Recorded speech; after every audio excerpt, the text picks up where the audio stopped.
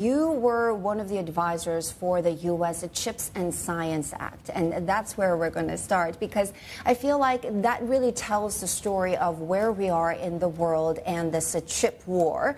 Do you think the relevant question in this month, April of 2025, is can the Chinese chip companies survive without relying on the U.S. and the ecosystem that we're already familiar with? Well, first of all, thanks for having me here. Relative to that question, I think there's no doubt that the Chinese domestic semiconductor industry can and has already proven that it will survive without potentially access to some of what we in the West would have considered critical technology. When you think about companies like Huawei, who was just mentioned, or DeepSeek, or YMTC, which is one of the most advanced fabs in China, you can actually see that they have successfully been able to keep on the technology curve without access to certain technologies that we thought would have potentially slowed down that growth of that industry. So I'd say yes, there's no question that the Chinese are at parity or very close to being at parity. And the idea for the CHIPS Act is really bringing all these semi-related capacity to the United States. Would it make sense for these global chip makers to bring production to the United States without the incentives provided in the CHIPS Act?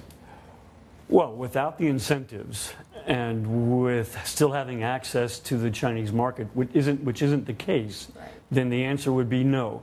Probably not.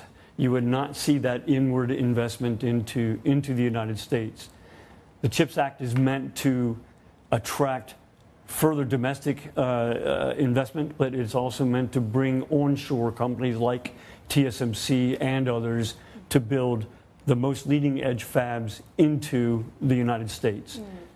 It's also meant to foster the industry, the food chain that supports these companies, like the capital equipment companies, like the critical materials providers, to have them onshore into the United States as well.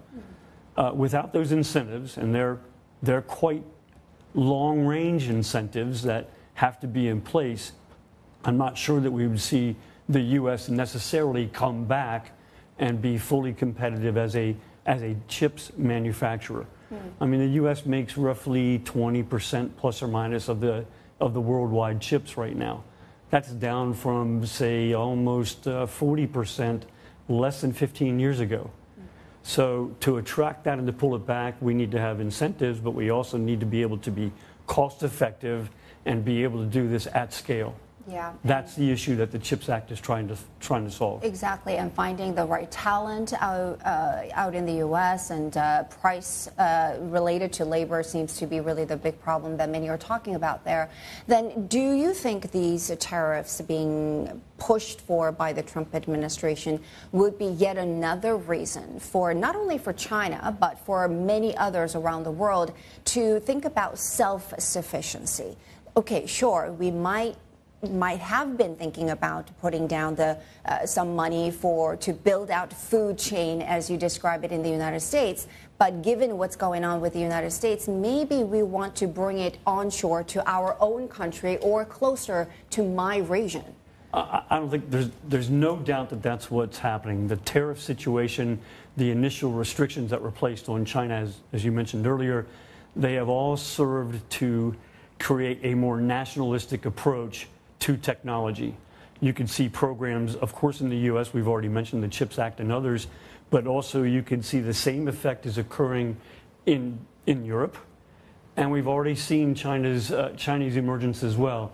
So the tariffs and the restrictions, it just leads to a fragmentation of the industry. It's going to become less efficient. It's going to cost the industry quite a bit of money, but also significant delays in the growth of the industry as well. It's an impediment, definitely.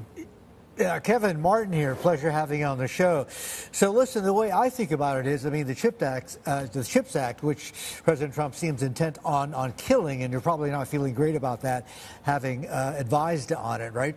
That was sort of, a carrot, incentives, as you described it.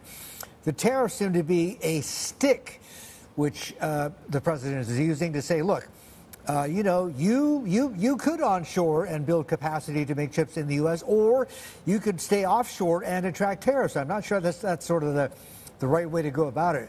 But I want to get past that and get you to talk to us about what are called the diffusion rules, which started under President Biden and is under review by the Trump administration right now. He needs to make a decision by the middle of next month, and this is regarding ways and means to restrict access and exports of critical chip as well as AI technology, certainly to adversaries, including China, right? How is President Trump likely to rule on this, do you think?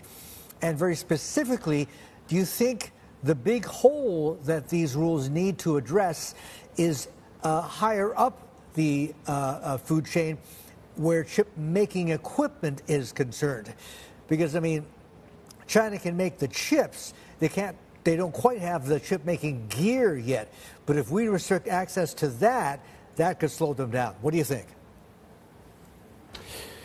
Well, first of all, there's nothing, I can't say anything to predict what Mr. Trump is going to do from one day to the next. It's everybody's coin toss at this point. The reality is that right now at the design side and at the device side, I think there's very close to parity that exists between China and the U.S., et cetera. What doesn't exist necessarily, as you just mentioned, is the capital equipment, which still is pretty much resonant in the United States and or in the Netherlands with ASML. And then you can look at the critical subsystems, the parts that go into these pieces of capital equipment. That's primarily in Europe. So there is already some diffusion that's already occurring or has occurred over the last several decades. I don't see a situation where Mr. Trump carries through. Well, it seems illogical to me that he would carry through with these continued restrictions and tariffs, and you can already see that he's starting to back off from those policies literally almost every day. It's just not sustainable.